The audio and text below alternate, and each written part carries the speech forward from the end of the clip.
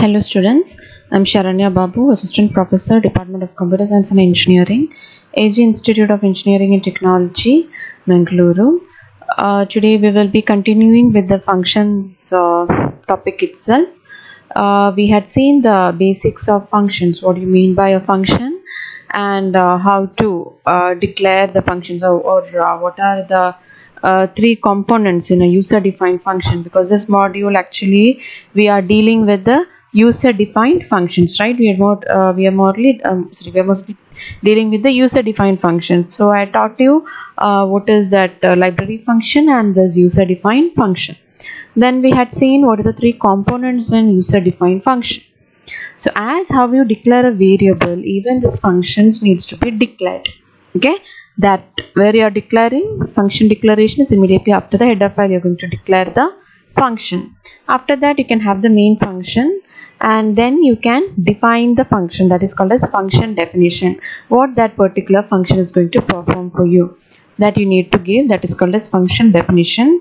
And inside the main function you will be calling this particular function to perform that task. So that is called as function call. So the three major components in a user-defined functions are function declaration, function definition, and then function call. Okay, these are the three components that comes under the user-defined functions, right? Then we also discussed regarding the actual parameters and the formal parameters. What do you mean by actual parameters and what do you mean by formal parameters? Okay. Now today we are going to discuss the location of functions and also the types. Okay, types of user-defined function based on the parameters and all. So we will start with those. Location of functions is the first thing. See where exactly you have to define the function. Because yesterday in the video you had seen, initially we are giving the header file, then we are giving the function declaration, then we are giving the main function. After closing the main function you are defining the function. So now we will see there are different ways you can put this function in the program. Okay, so the location of function refers to the placement of the function definition with reference to the main function. Okay, see in our program we always have this main function, right? We always have this main function. Yes or no, you have this main function, right? Because okay, so always we do have this main function. Clear? So this is the main function that we have, and with respect to this main function, where you are supposed to so where you are going to give, or where you are supposed to put this function definition, which is that function definition, this one. Okay, so there is main function and there is function definition. Based on this main function, where you are going to put this function definition, that is what we are going to discuss. Okay, so there are three ways that you can put. Fine. So there are three ways to place a function in a program. There are three ways to place function in program, where and you can keep this function in the program. We'll see that. We are starting with the first type, that is type 1. That is placing a function definition first, followed by the entire main program. So what you're going to keep first? You're going to keep first the function definition. Understood what is function definition? Please go through the previous video in order to learn about the basics of functions.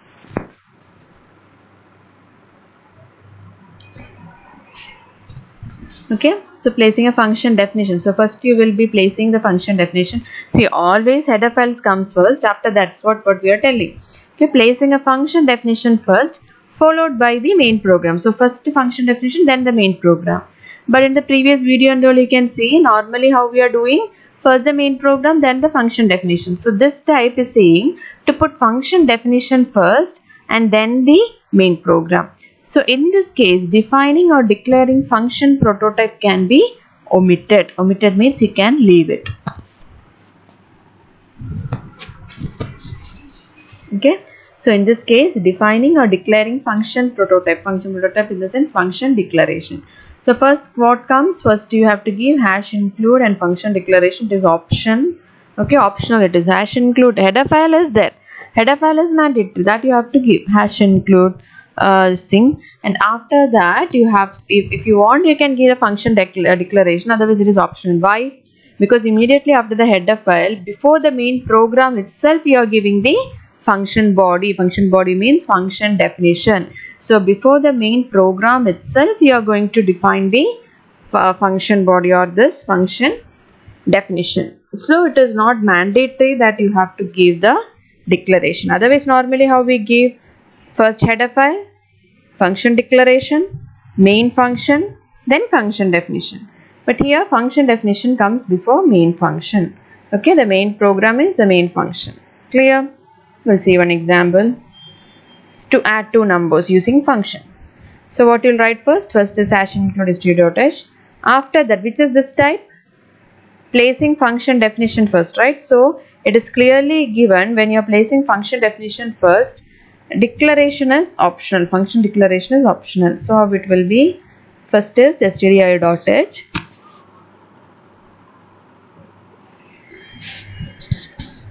Then comes int add int a comma int b. This is function declaration, it is optional. So this is a command line, okay? So the double slash whatever I am writing, this command line.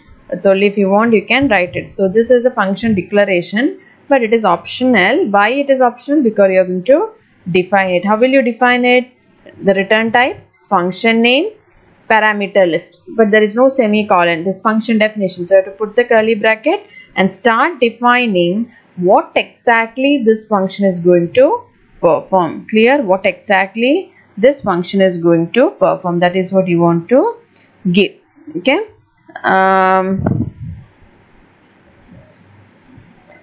So you can see here so which is the function name?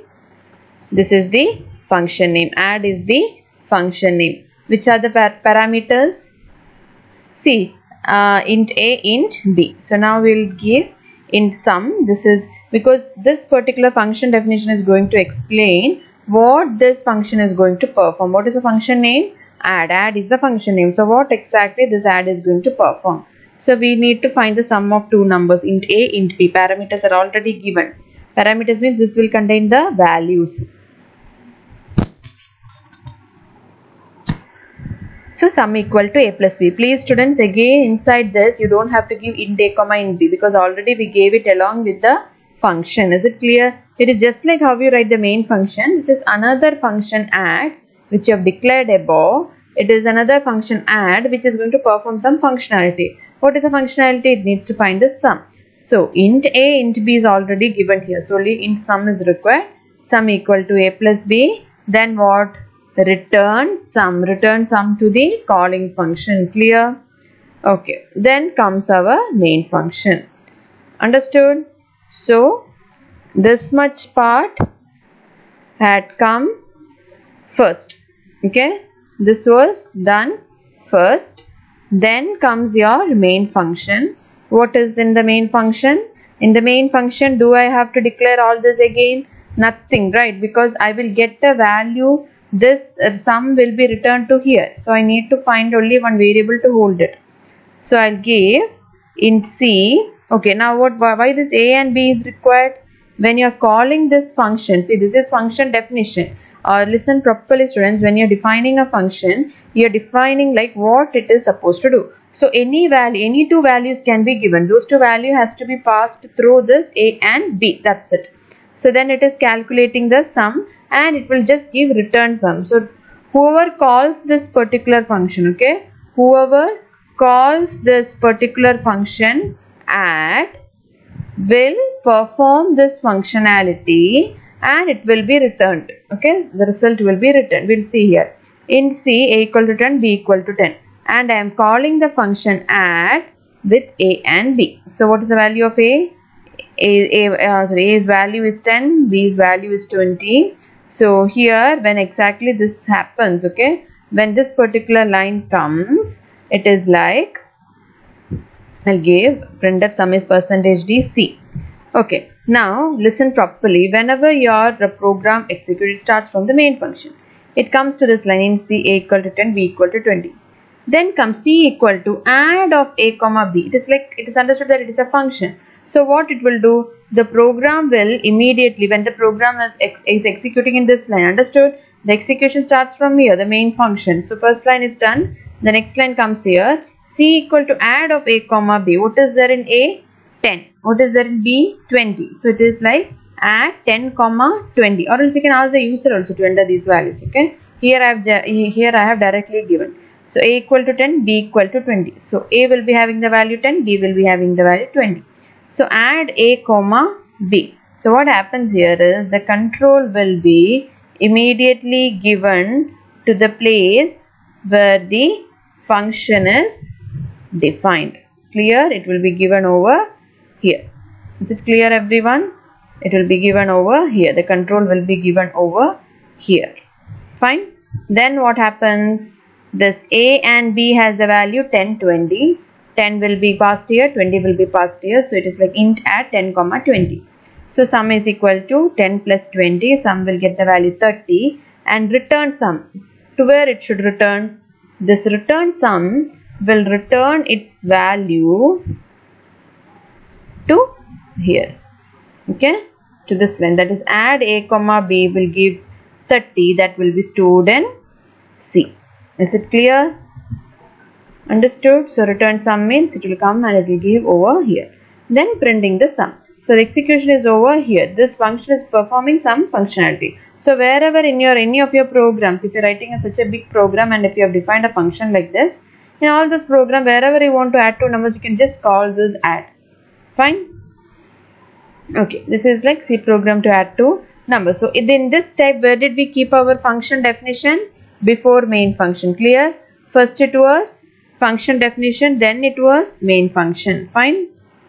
Type 2, in this type, the body of function, that is function definition, are placed after the main program. So listen everyone, if you are defining the function after the main program, then here one has to place the function prototype statement well before the main function program appearance in order to assist C compiler for type checking and function call location with respect to function definition.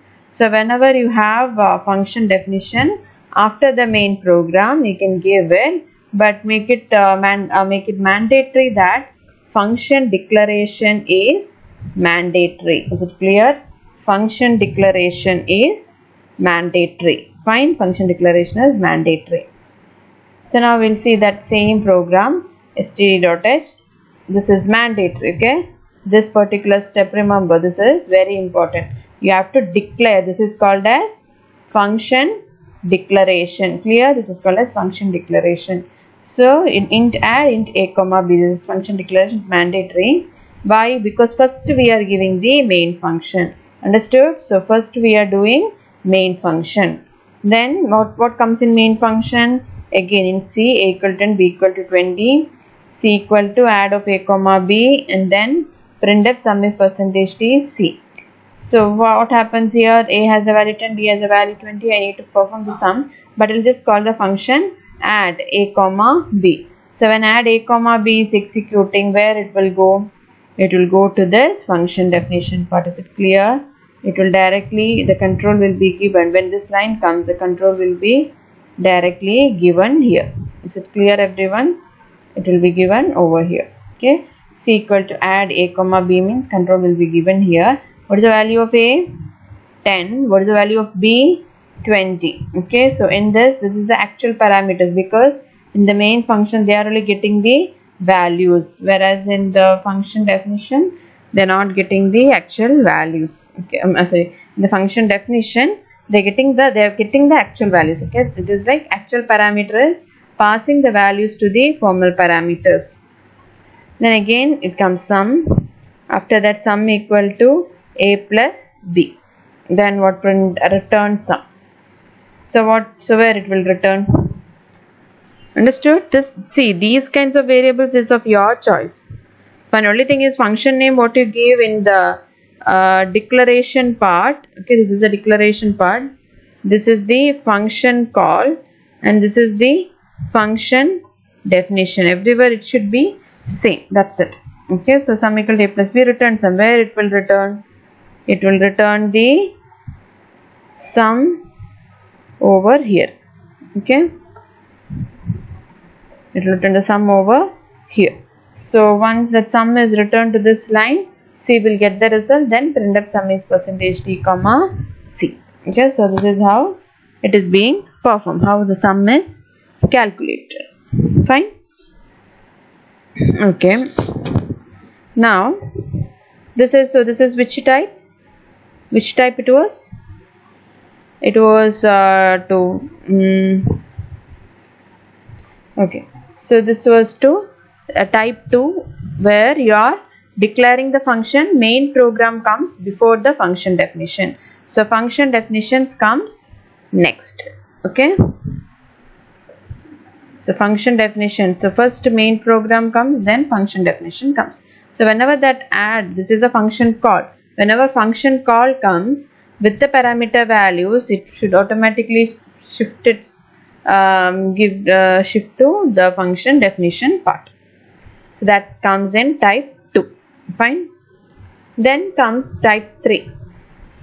Okay, type 3. So here the function body is placed in one file and the main program with function prototypes in another file. So what you are going to do is your function body means, for example, in the previous program, this is a function body, this one, this is a function body. So this function body will be kept in separate header file. How do you, like how you write stdio.h, same way here what you are going to write, you are going to have a file called as add.h.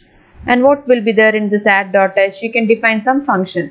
I am defining one function, int addition index comma int y, function definition, int s, that is was calculating the sum equal to s equal to x plus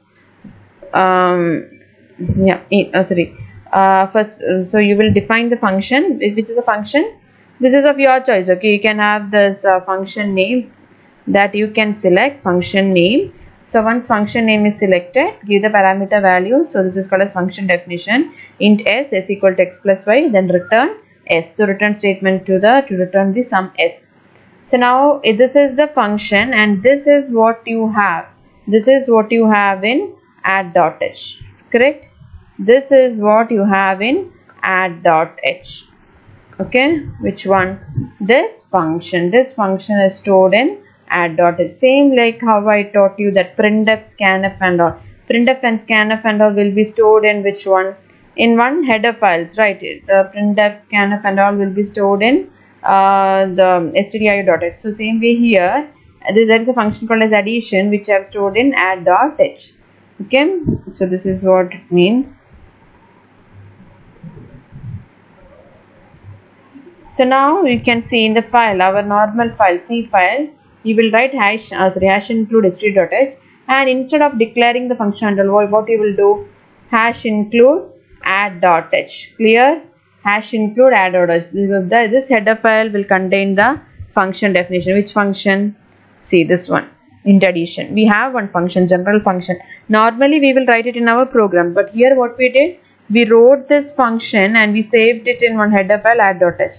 And here in the program, I'm including that as well, hash include add.h. And then comes normal, because anyhow, do I have to again define the function? No, function definition is already there in that header file add.h. So I just have to use hash include add.h, void main, then int n1, n2 comma sum, printf enter the values of two numbers, read it, and then sum equal to addition of n1 comma n2. It is calling the function addition of n1 comma n2.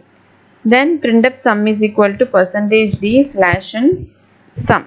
Okay, it is continuing the it is going to calculate the sum. Fine. Then close it. Now when sum is equal to addition of n1 comma n2, this particular addition is saved in which folder? It is there in which header file? It is defined in this header file. Clear? So this particular addition, according to your this header file, it will perform the functionalities. Okay, that adding two numbers and then returning the sum. Fine. So this is how you are making use of it. So what are the three ways that you can do this? One is you can put the function definition before the main function. If you are putting the function definition before the main function, it's not mandatory that you have to use this header file. Okay, it is not header file. It is not mandatory for you to use that declaration, function declaration. You can have the first main function, then you can have the function definition. But whereas in the other way,